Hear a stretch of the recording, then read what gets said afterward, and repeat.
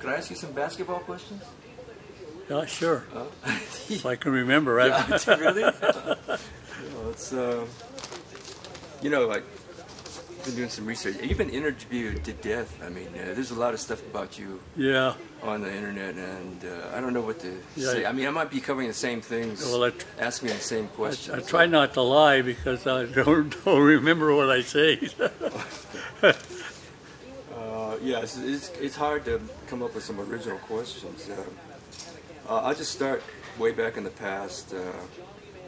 Just want to know how you felt emotionally after you were waived by the Knicks and Coach Ned Irish.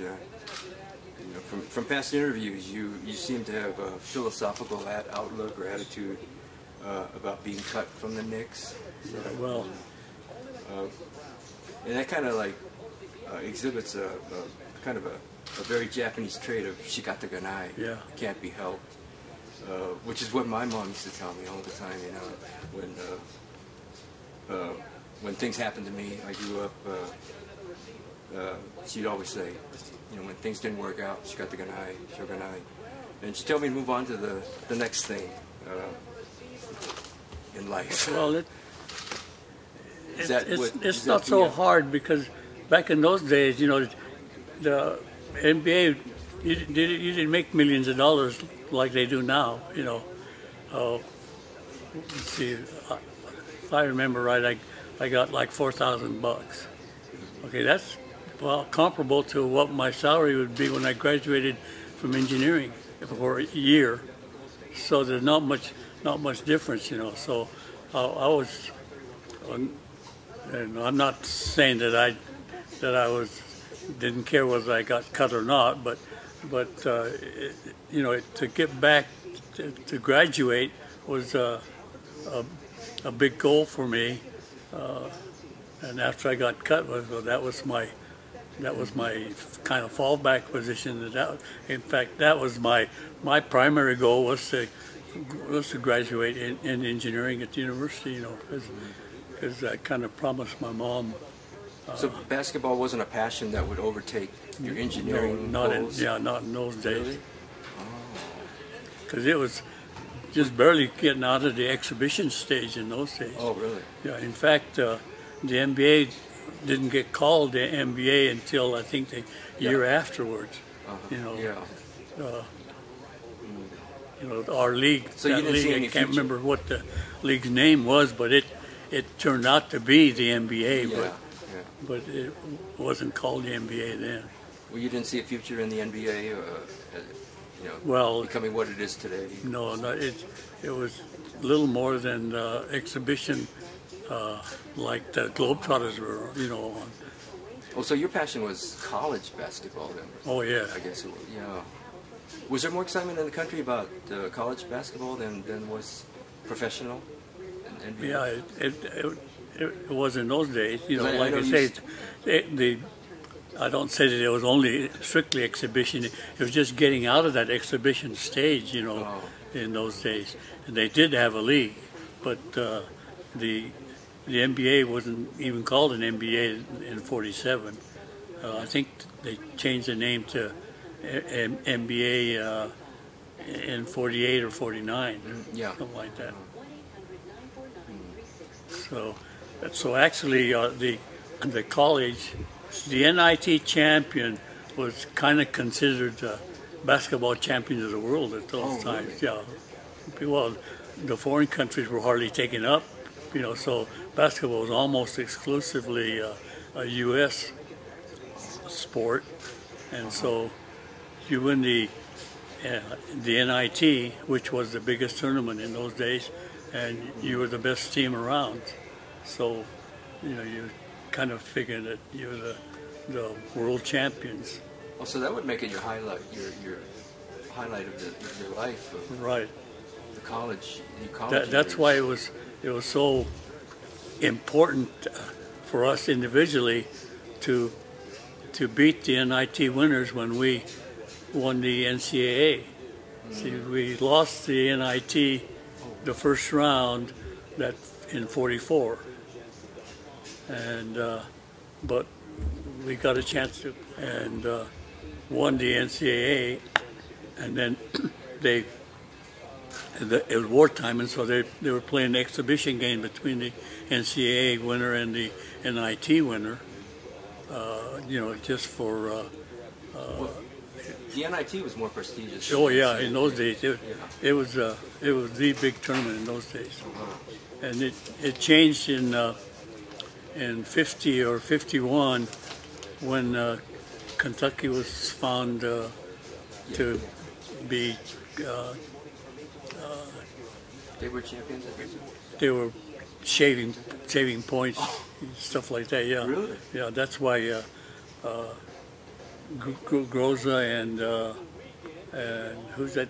The little guy that I guarded, Beard. Beard. Yeah. Ralph Beard. Yeah, they got kicked out of the. Really? They got kicked out of the. Well, he was like number one. Wasn't he number one in this country? They were number one. Yeah, they were really good because they took their first team. When they graduated, they went into the NBA intact. It was the only team that ever happened to. Their starting five, when they graduated, went into the NBA intact as a new franchise. So Utah played a very clean game that went against Kentucky, right? Yeah. But, no, it said you kept Ralph Beard to 1 point in that game. Yeah. Well, is that true? One How point. did you do that? Well, I had a lot of help.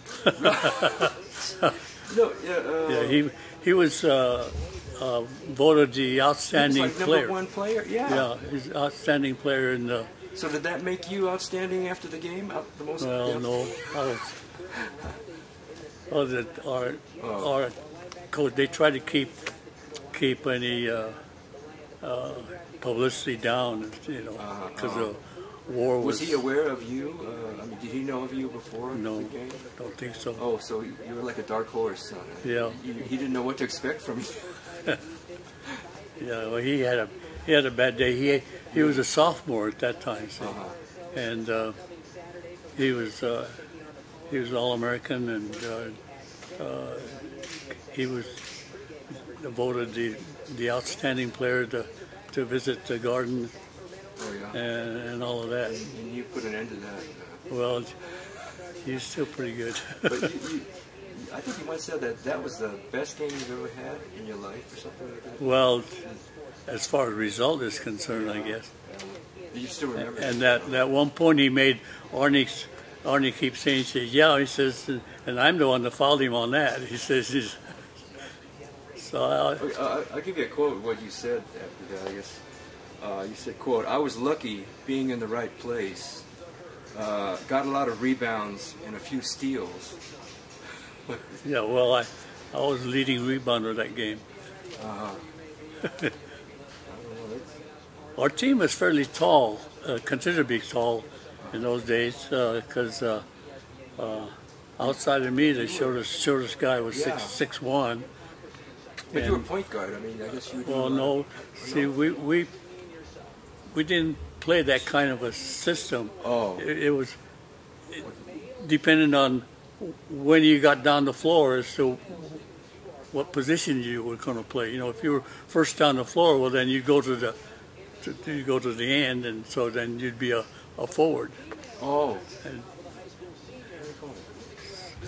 so most of the time, I'd be coming up later because. And so I'd be out kind of in the guard spots to start with. Were you doing outside, far away shots? No, well, were you? I guess they'd call them mid-range shots now. Yeah, like. They didn't have three-pointers back no, then. No three-pointers in those days. But yeah, But of course, being short, you don't get a chance for many layups either. You know.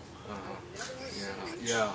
Because you know, the teams, the big guys, would always be sitting back into the paint, and so the little guy wouldn't have much chance. Even if you get by your man, you'd always have other guys that you have to go through. So you didn't have a chance to shoot in layups. A lot of people were saying that you got cut from the Knicks because of your 5'7", being 5'7", and also because there were too many guards on the Knicks team at that time? Or I don't know. Yeah, there were I guess 3 other guys that were fairly short, like 6 feet, 6'1". Well, then, also other people were saying it was maybe racism too, or Well, anti-Japanese sentiment. I don't think so. I think it was just strictly competition. And I have to admit that I was pretty naive. I'm playing kind of like I'm in college, and not realizing that you're fighting for your spot on your team. That's your livelihood. So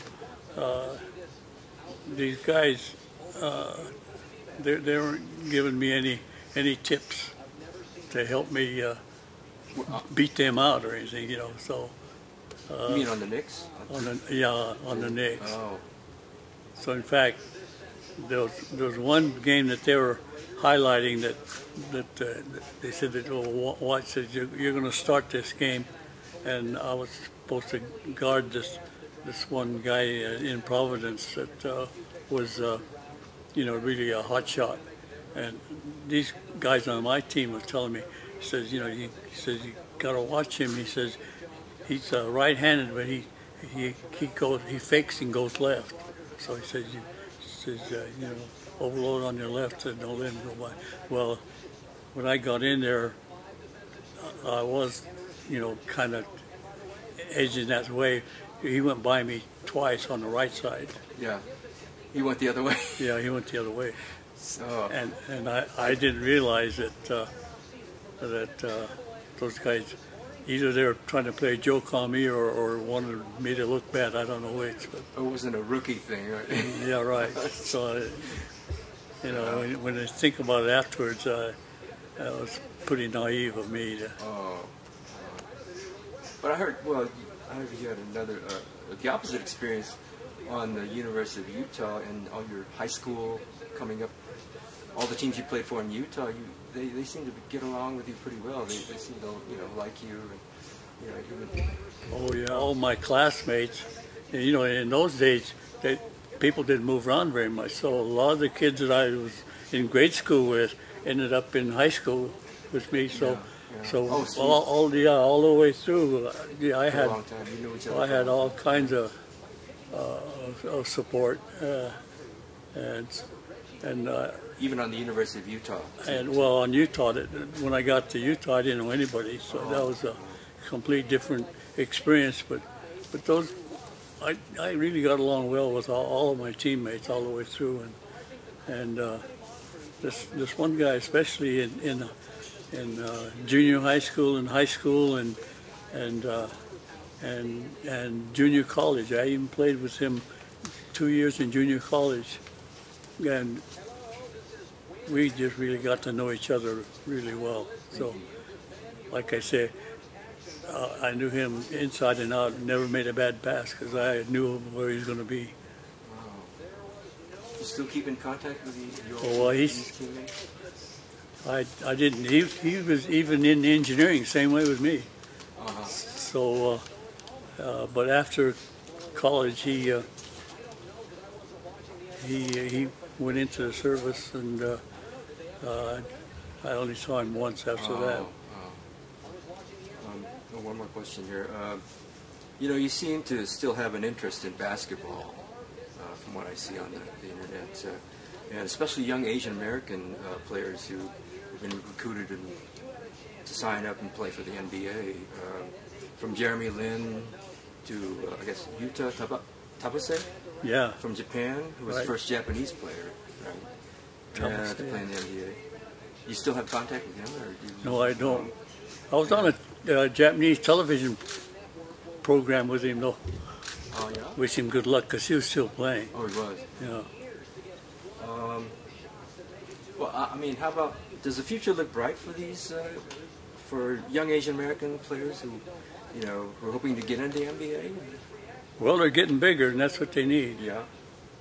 but the thing about it is that the players are getting bigger, but the game is getting rougher. So, Oh, yeah. So you have to be. so you muscular gotta big. be bigger, Yeah. tougher. Okay, I know you've met Jeremy Lin, Yeah. but you seem to be excited and look forward to meeting all the young players, I guess. So basically, isn't that the role of a mentor or a pioneer, as many people have called you?